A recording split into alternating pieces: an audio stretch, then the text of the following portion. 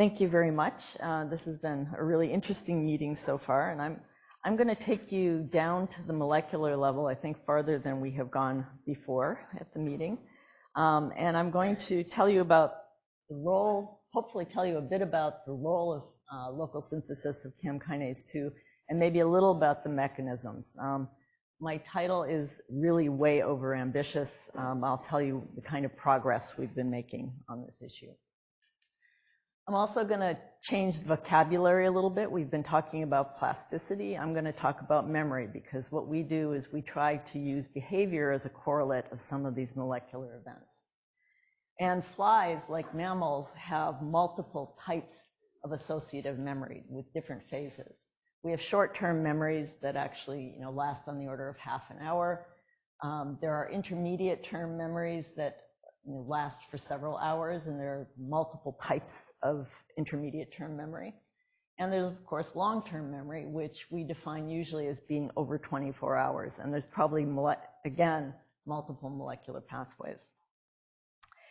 And while it's obvious, a timing issue is sort of obvious here in that we have these different phases of memory.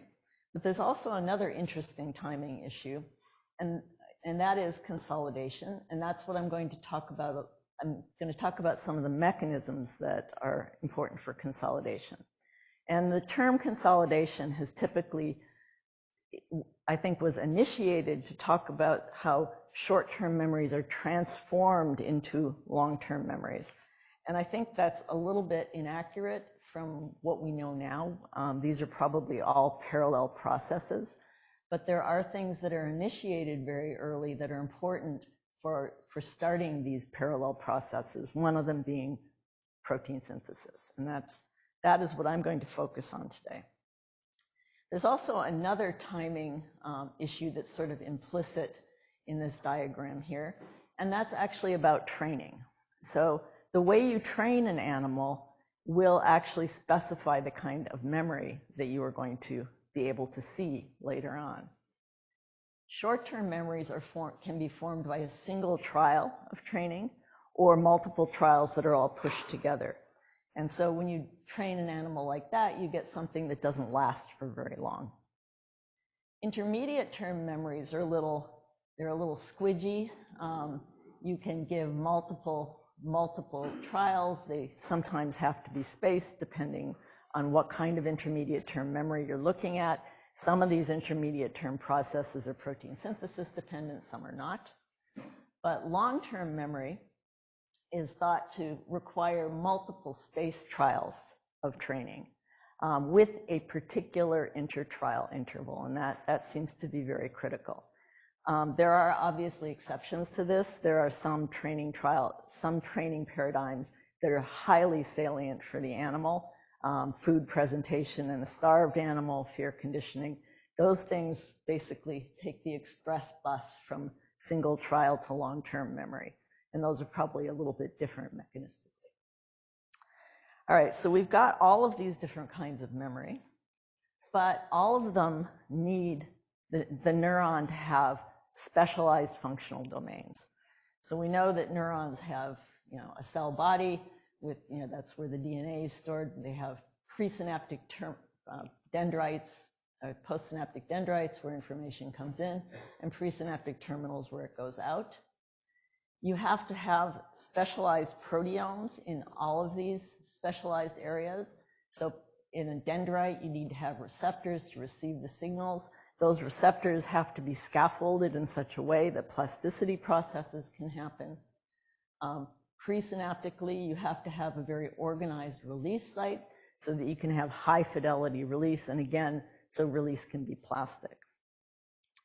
So all of these, and importantly, all of these processes require localization of specific proteins to often very distant subcellular domains. And the kind of plasticity that you get actually is going to dictate how the synapse changes. So the time scale of the plasticity directs the kind of molecular change. And mechanistically, you can sort of draw a line in the sand between short-term processes. I'm just going to lump them all together here and call them STM. and longer-term processes, which are protein synthesis dependent or protein synthesis dependent memory. And STMs, typically it's a single stimulus. You take the existing machinery at the synapse, pre and post, and you modify it in some way, usually, often by phosphorylation. There obviously are other mechanisms, but you're not making new proteins. And these are reversible. These are reversible changes. And they can be either pre or post-synaptic. On the other hand, protein synthesis dependent memories actually require as I said, require multiple stimuli with some intertrial interval. They require translation. They often require transcription. And they actually involve taking mRNAs and making new proteins and actually inserting new proteins into either the presynaptic or the postsynaptic cell. So again, these protein synthesis dependent memories can also be either pre or postsynaptically generated. So importantly, some of these localized proteins are really important sequela of neurodegenerative diseases. And many neurodegenerative diseases like frontotemporal dementia, they initially show very marked dislocations in some of the localization of these specialized proteins. So for protein synthesis dependent memories, which are consolidated memories usually, a lot of the plasticity related protein synthesis occurs locally. And that is probably for a couple reasons. First of all, the specificity issue. You want to be able to specifically translate an mRNA in an activated synapse, either pre or postsynaptically. And secondly, there's a timing issue. If the cell body is far away and you're making your proteins in the cell body, you've got to get them out to the synapse, and that actually can take time. So local protein synthesis is actually quite an important phenomenon in neurons. And local protein synthesis actually is very, very much regulated by the structure of the mRNA itself. So when you think about an mRNA, you think about, well, of course it has to code for the protein. So it has the information that allows the ribosome to make the correct protein. But the mRNA also has other features. It's got a lot of untranslated code base pairs. The 5' untranslated region, or the 5' UTR, is sort of the business end of where translation starts. This is where the ribosome sits down. Initiation factors allow the initiation of translation.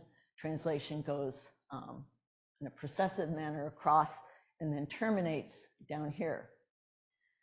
This 3' untranslated region, however, is very, very distinct in different mRNAs. It can be short, it can be long, but it's a very information-rich part of the mRNA. And the kinds of information that it contains are things that allow conditional expression of proteins. And many of the effectors are either microRNAs, so there are microRNA binding elements, but there are also binding sites for many, many different kinds of RNA binding proteins. And these sites can either affect the stability of, or the localization of the mRNA, or the translatability of the mRNA. So there are repressive elements and stimulatory elements that interact with the stuff over here on the 5' end that's allowing the translation to occur. These 3' UTRs are modular. And the things that are in the 3' UTR are very small. So the typical RNA binding footprint is maybe 6 to 8 nucleotides. They're hard, they're somewhat degenerate, they're hard to recognize. MicroRNA binding sites, again, very, very small. The seed sequence, 6 to 8 nucleotides.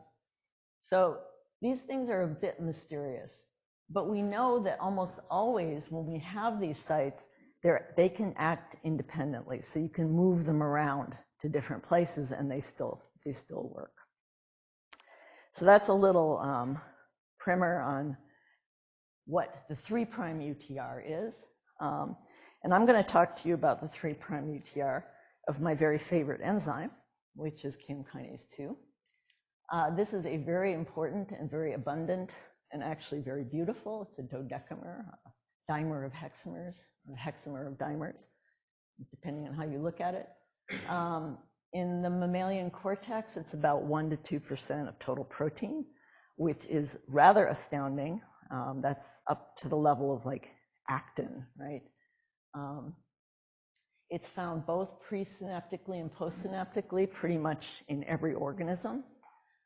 It's got critical roles in memory formation in every organism that it's been looked at, and it's a very highly conserved protein. So I'm going to talk to you about the Drosophila CaMKII 2. It is 75% identical and 90% homologous to the human CaMKII 2. And it also has translational regulation. So this is actually a feature of the gene in mammals and in flies. And it's been known for a long time in mammals that the 3' UTR of the CaMKII 2 alpha gene is really important for the localization of its mRNA to dendritic regions and for the translation of the mRNA in an activity-dependent manner. So Mark Mayford, a long time ago, actually took away the 3' UTR, showed that that dislocated the mRNA. It also prevented it from getting translated in an activity-dependent manner. Aaron Schumann actually took that UTR, the 5' and the 3' UTR, and actually used it as a tool. So she plunked the UTRs on either side of GFP and showed that in fact in dendrites you could synthesize GFP in an activity-dependent manner, simply guided by the CaMKII UTRs. So these UTRs clearly have a big role in how you make this protein.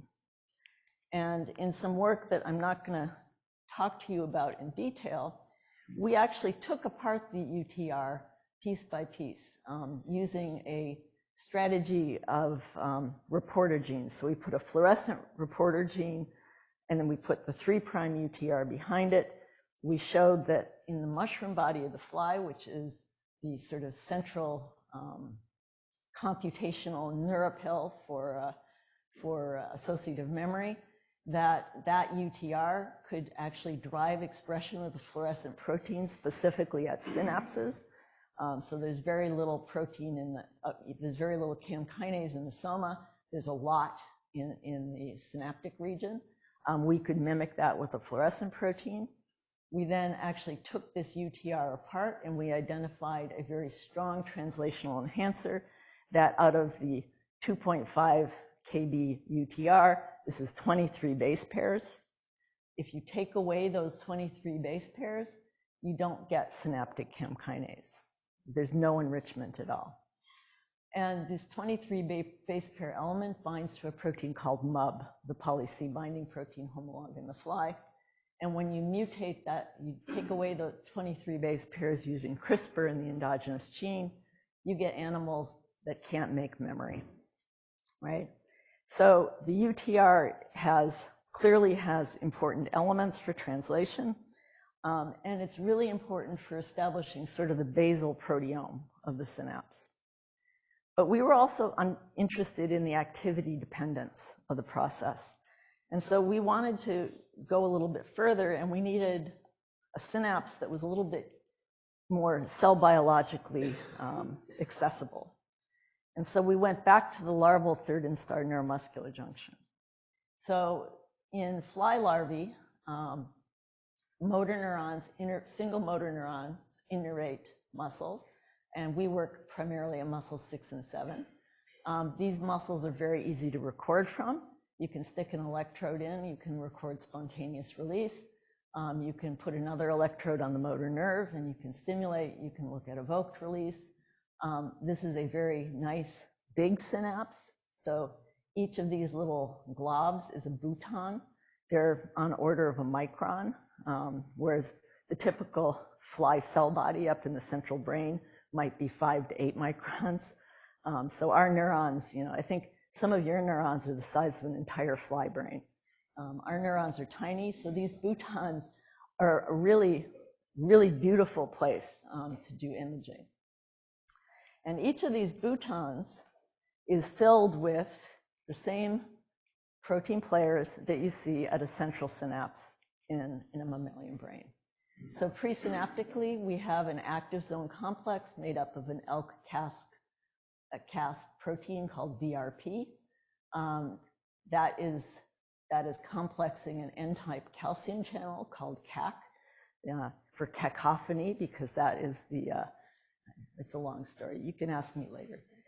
CAC is in the middle of the BRP cluster, just like this forms the T-bar, so the release site, that's where all the vesicles cluster.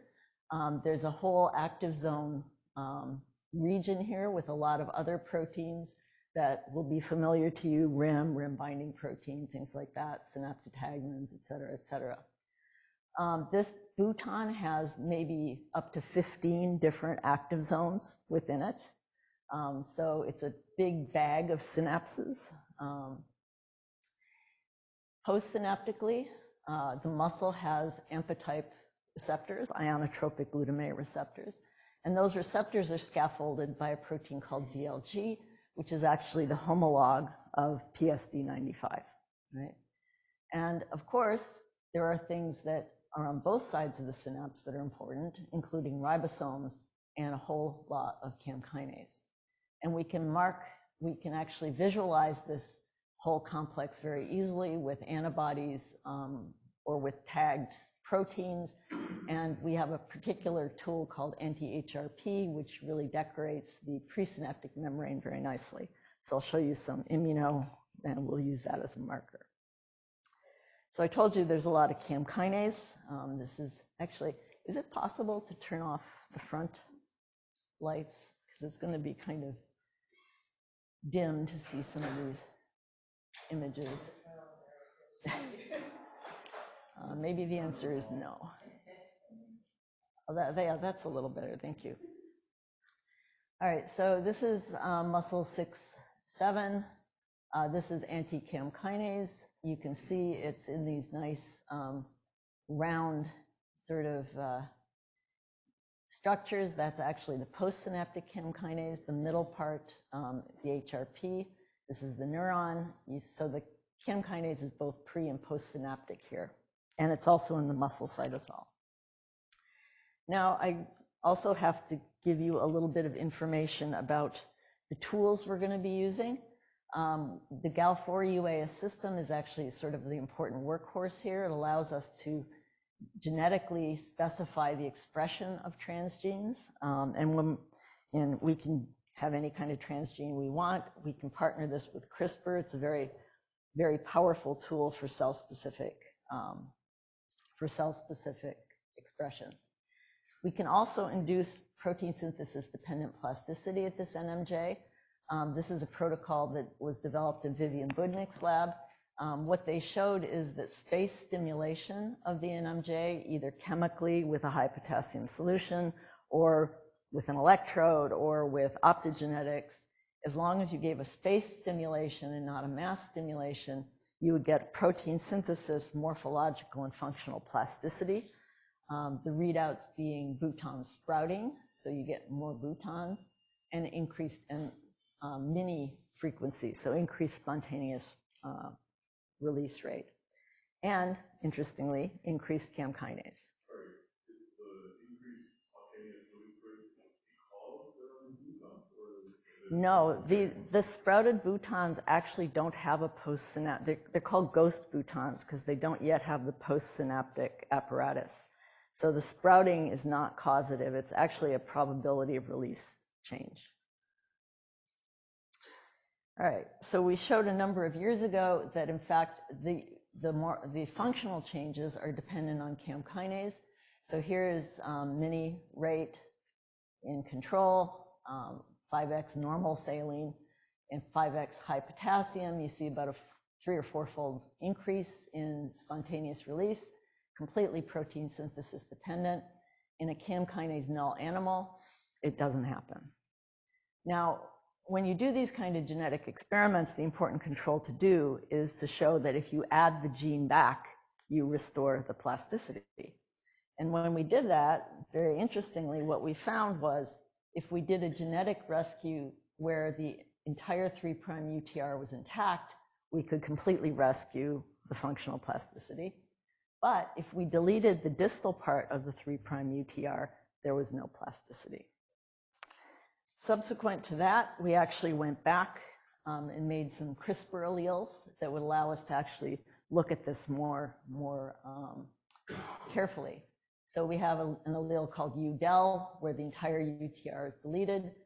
We then rescue that with recombination with the entire wild type long UTR, or with the short alternative form, which doesn't have the distal UTR.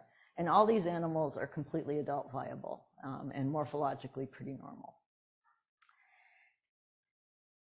We first decided to look to see, what about the CaMKII synthesis? So here we're looking at 5x high potassium. This is normal saline. You don't see any change in the CaMKII levels. If you do high potassium washes with spacing, you see both muscle and neuron CaMKII go up. This is the neuronal CaMKII. And that is completely, not surprisingly, dependent on the UTR. So if you do this same experiment in a UDEL animal, there's no change in CaMKII. Well, it's pretty clear that the changes are happening both pre and post. And we had some ideas that these might be independently regulated. So we needed to look at them independently. So we built a set of animals using CRISPR that had EGFP fused to the N-terminal of the CaMKII. So all of the CaMKII made from this allele would be green. This is the endogenous gene.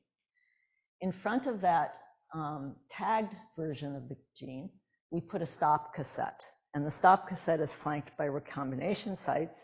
So we can use the UAS GAL4 system to express a recombinase to release the inhibition of translation and transcription of this gene in a cell-specific manner, right? So we can put the green CaMKII allele essentially in any cell we want. And this is the endogenous gene. So we have all of the regulatory elements. When we do that, and we do it presynaptically or postsynaptically, show you two different pieces of NMJ, in both compartments, there's activity-dependent synthesis of CaMKII that is completely blocked by a protein synthesis inhibitor, okay? So there are two, on both sides of the synapse, there's activity-dependent translation. Now, this, of course, doubles the number of questions. One question, obviously, being, are the mechanisms the same? I'm not going to tell you much about this, but we think they're probably not, because there's no MUB protein at all in the muscle. So the mechanism has to be somewhat different in the muscle. But the last part of the talk I want to tell you is about this second question. And this is something that has always bothered me. CaMKII is such an abundant protein. Why do you need more? It goes up by 20 or 30%, and that's a lot of extra protein. And to answer that question, we had to, again, go back to our genetic toolkit and design yet another fly. So this is the same as the EGFP fly, except for now we have something called a halo tag instead of EGFP on the N-terminal.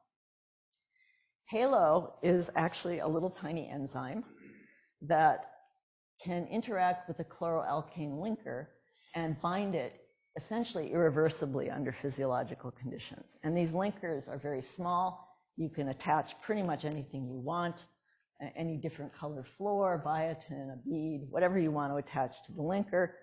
The fluorophores are cell permeant, so we can actually label with whatever color we want the endogenous CaMKII. And this allowed us to think about doing something like a pulse chase experiment. So we could take the halo tag animals, label all of the resident kinase with color 1, wash out the color 1 tag, then add color 2 in excess, and do our plasticity protocol. And now the ratio of color 2 to color 1 tells us how much new synthesis of CaMKII there was. And so again, we can do this in a cell-specific way. And when we do that for the presynaptic halo kinase, what you see is there's a lot of nice red old kinase here. Normal saline washes, you don't get much new synthesis. High saline washes, you get a lot of new synthesis of the kinase. This is all co-stained with BRP, so these little blue dots are the active zones in the bouton. And what you can see, and you don't appreciate this till you look at a lot of these images, but the new CaMKII is showing up very closely opposed in dots opposed to the presynaptic active zone. And I'll say this is all done with ARIScan imaging, so it's a super resolution confocal. We are getting a STED microscope in a couple months, so I think that will help us with our resolution. Postsynaptic kinase is a little harder. There's a lot more of it, but again, it's showing up. So this is a section right under the synapse. You're seeing the BRP. It's showing up again directly opposed to the active zones in the postsynaptic muscle. We can take these images and we can take the entire confocal stack that we have here, and usually I've been showing you pictures looking down on the muscle or in a single confocal section on the muscle. We can take those stacks and we can rotate them 90 degrees. And so in these pictures, what you're seeing is a single bouton, but now you're looking at it from the side. And the bottom here is the part with the BRP. So this is where the release site is. This is up at the top, not buried in the muscle. And what you see when you look at control versus high potassium and you plot the ratio of new to old, in the control, there's no change in the positioning of the kinase. Whereas when you do the 5x potassium, what you see an enrichment of the new kinase at closer to the synapse release sites. And if you look at that BRP intensity, that doesn't change with the 5x potassium, or the positioning of the BRP doesn't change, and it's congruent with where the kinase is.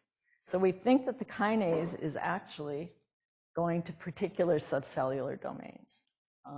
So it's really, the new kinase is clustering right around the active zone.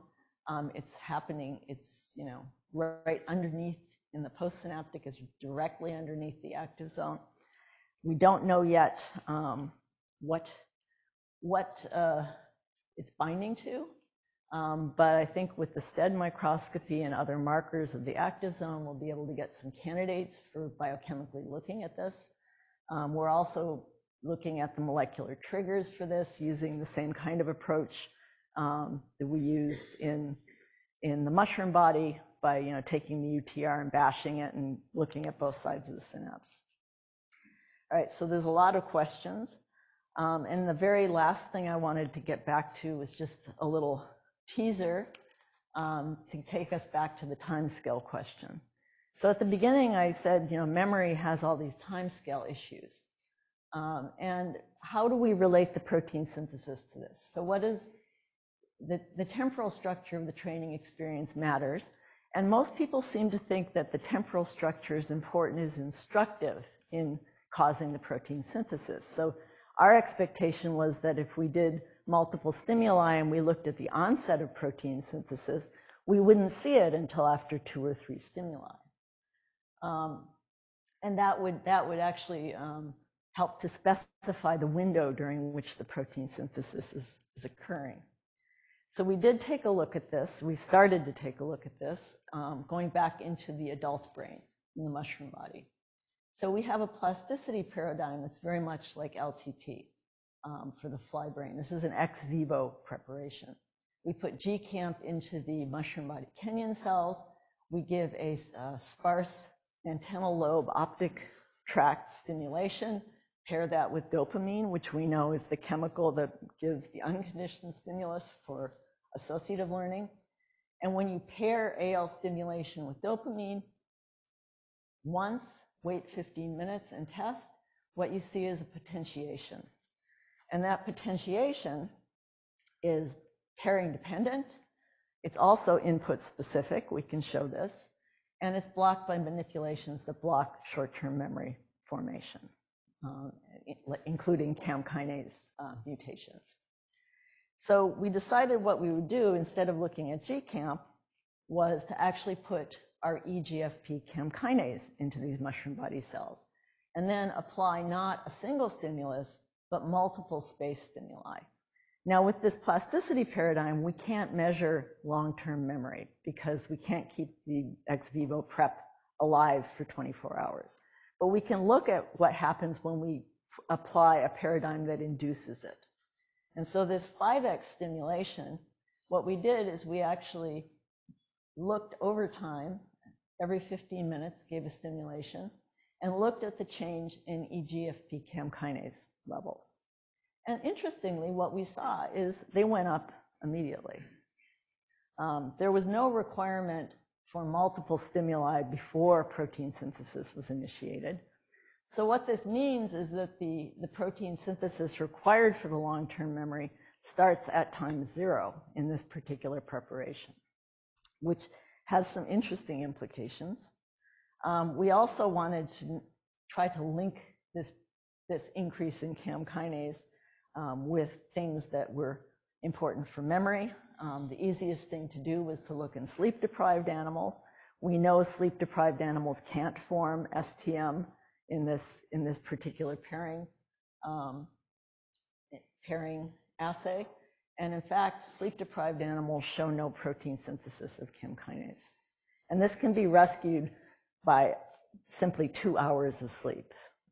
Just allowing them to sleep for 2 hours completely rescues both plasticity and the protein synthesis. So that is work in progress. Obviously, I think it's an interesting observation. We're going to try to follow that up. The people that did the work in the lab, Nana and Chin and Kelsey Clements, are the people that have done all of the CaMKII synthesis stuff. Mohammed Adel did all the physiology and imaging in the mushroom body. Yunpeng Zhang is a CRISPR genius. And everybody else also helped with that. Thank you.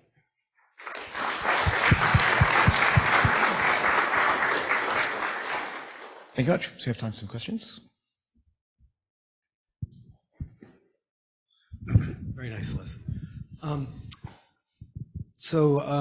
just wondering, there are tools available for looking at the autophosphorylation state of CaMKII 2. I think Ryohei Yasuda had some of these. I guess I have two questions. One is, do you know where and how many of these are the new CaMKII 2 versus the old? Is it activated by autophosphorylation? And then the second question is really that there's evidence from John Lissman's model that there's subunit, either individual subunit substitutions, new subunits that are newly synthesized and come in and replace old ones, then they can acquire that phosphorylation state. Right. Do you know anything about the activation state of your CaMKII 2, and is it being synthesized as a holoenzyme, or are you substituting individual subunits of pre-existing dodecamers? So there's a lot in that question. We've used antibodies to look at the autophosphorylation, and the activity paradigm increases overall autophosphorylation. We haven't yet been able to determine new versus old autophosphorylation. I mean, I think that there are some things that we can do on this line. So for instance, we have CRISPR mutations in those autophosphorylation sites. So we could make our halo tag a wild type, and the heterozygous allele could be a T287A. So there are ways to address it. We haven't done it yet. As for subunit exchange, I have a student who's actually working on that biochemically, and it certainly happens with the fly kinase, and it probably happens with dimers. And we actually think that when this thing is synthesized, the first thing that's made is dimers. And that might be, in fact, one of the reasons for making new CaMKII is to make dimers that can get put into existing holoenzymes. But another reason might be that it's a not autophosphorylated kinase, right? And the non-autophosphorylated kinase binds to a whole different range of partners than the phosphorylated kinase does. And that's, given the localization difference, I'm sort of betting on number 2 being the more important reason for the new kinase. You started by saying that there are some salient experiences that can lead to an express bus to long-term memories. Mm-hmm. Are there candidates for mechanisms that would do that, or could there be like reactivation or retrieval that leads to something like these spaced activation, which uses the same mechanism? So I will say that we haven't done work on this, but the mechanisms underlying some of these, and the most widely used paradigm that does this is appetitive associative memory. So you starve the animal, then you give it a single trial of sugar plus an odor, and it will remember that odor for days. And the circuitry that is used to make that memory is actually different. And this is work from Scott Waddell's lab. So it's a different set of mushroom body output neurons that get activated by these kinds of experiences. And that probably has to do with the neuromodulatory tone of the brain. So it's hard for me to say whether there's reactivation. We're having this discussion a little bit before the talk. There might be. We don't have evidence for it yet. But the circuitry is different for that kind of learning.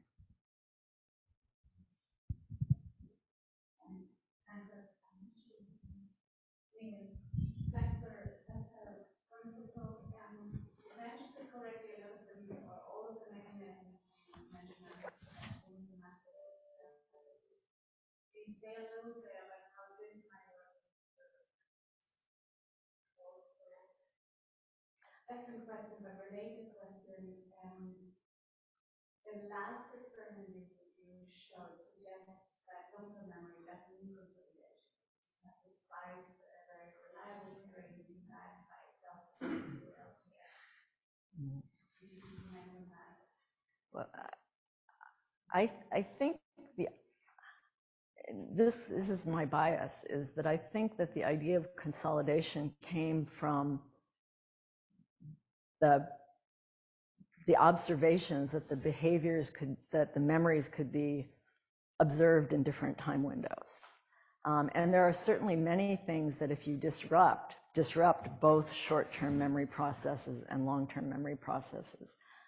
I'm starting to think that the long-term memory processes are a parallel molecular pathway, or even a parallel cellular pathway that get initiated with the training, but you don't express them as a memory until much later. It takes longer for that memory to actually become viable online. And there are going to be things that are common to both, but I don't think that the STM process has to be happening for the LTM process to happen necessarily. And there's some examples of that in the literature on fly with specific mutations that we know are important for LTM but don't have any effect on STM. So what happens to this enhancement of response over, let's see, not hours, but multiple days? Does it eventually sort of settle back down? It does settle back down. Troy Littleton's group has done some really, and actually Kate O'Connor-Giles, they've done some very nice work on this, showing that that's probably single active zone increases in probability of release, and that can relax back. I should say this synapse is super plastic because this animal is growing like crazy. So over 5 days, there's like 100-fold increase in volume. And that neuron, those motor neurons have to follow, they have to be able to stimulate those muscles. So they are growing and they are always plastic. So whenever you look at a little window here, you have to realize that you're watching something that's moving. Do you think then I wasn't fully appreciating that. Do you think it's possible then that the rules guiding this are a little bit different than what you might see, for example, in the mushroom body? Oh, I think they're very different. My guess, and this is a high P synapse in general, whereas I think the central synapses, you would hope for information coding are probably lower probability. So my guess is that there are going to be differences. So we might not even see this kind of plasticity in the mushroom body, and we haven't worked. So the takeaway here is these synapses get stronger and then they stay stronger, and the rationale for that is that these animals are growing and they're responding to the muscle catches up. Yeah, I think. I see. Okay. I'm just thinking about why would you have this increase in CaMKII, and one reason might be that you want to set in place some mechanism to renormalize those synapses, but at this synapse they're not renormalizing. No, so this synapse is a little bit different. So we think about homeostatic plasticity, we think activity, maybe you want to scale down. This is just, it wants to go. It wants to get bigger. So then why are these animals adult viable? If you're shutting down, if you've deleted the 3' UTR and you're not getting the CaMKII plasticity and preventing the relevant expansion, then how can the animals? If you look at the brains of these animals, they look shockingly normal, but they have very little CaMKII in synaptic areas. But the level of somatic kinase is exactly the same. So I think that the role of CaMKII in viability, so if you completely knock the gene out, 0 CaMKII, the animal's dead before it even pupates. So you need some for viability. But I think that low level of somatic CaMKII is enough for the animal to actually develop and grow. It's just not enough to do plasticity. So is that simply where it is in the cell, or do you think there are different pools of CaMKII, one that's kind of constitutive, one that's activity regulated? I'm guessing that different pools have different roles. We don't see the activity-dependent regulation at all, and the levels of CaMKII at synapses are much lower when you don't have the UTR, but the animal's fine. And then how does the axonal CaMKII change relate to the changes in the mini junction potentials and the axonal plasticity? So you don't get the plasticity when you don't have a lot of CaMKII. Right. But what is CaMKII? Can you connect those dots? I'm not sure what connection. I'm not sure I understand the question. Okay, you have more CaMKII in the Bhutan. Right. Why do you then get more minis? Why do you get more? Yeah. That's a great question. Oh, okay. That was actually my question as well, so I'll ask a different one. So CaMKII can also regulate protein synthesis. So can be a kind of positive feedback cycle going on here, and could some of the effects be that of having more CaMKII to amplify the protein synthesis response for other things that are actually doing the work as opposed to CaMKII directly? Yeah, so that was my dream, is this some sort of auto feedback loop. The experiment we did to burst my bubble was to actually take our GFP reporters that have the 3' UTR and put them into the UDEL animal. So the UDEL animal has very, very little CaMKII at the synapse, and yet activity can robustly induce GFP if it's followed by the CaMKII 3' UTR. So the activity-dependent loop doesn't require high concentrations of CaMKII. It might require low concentrations. We can't do that in a null animal, unfortunately. Thanks. Let's thank Leslie again.